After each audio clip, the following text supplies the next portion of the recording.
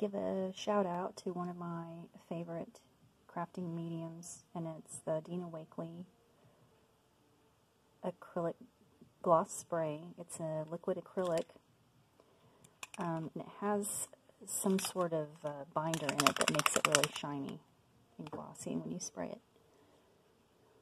It makes really cool patterns for backgrounds. This was sprayed just on a matte finish card, and that's the front. You can see how glossy it is. It looks like it's still wet. It has a resistant quality to it, so it beads and pools up when sprayed on like colors. So it really makes for good backgrounds and textures and interest. It's fast drying, which means your cleanup needs to happen pretty quickly. Your surface, you'll need to wipe it up pretty quickly, and you'll need to clean the nozzles pretty quickly too. And I thought that just wiping it with a wet wipe when I was done would do the trick, and some of them that works, and then some of my colors just clogged up and I wasn't able to spray. In fact, I think this one is not working right now. So I'm pressing, nothing's happening. It's actually trying to come out around the bottom edge. I've tried soaking them in hot water. I've tried soaking them, the nozzle, taking it out and soaking it in a jar of hot water or alcohol. And I've tried trying to clean out that little nozzle tip with a needle. That probably made it worse. I don't know. It just did not recover, though.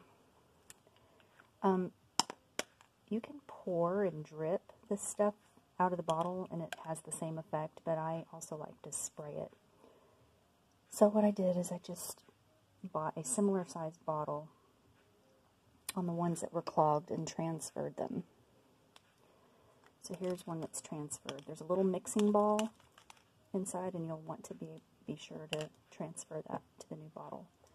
To keep it mixed up, you can see this binder kind of separates the glossiness, and it settles at the bottom. So you just need to shake it really well before you use it. Then, once you've sprayed as much as you want to, you'll take this nozzle out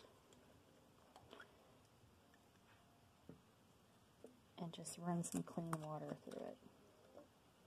So I keep an extra little spray bottle, spritz it till it comes out clean,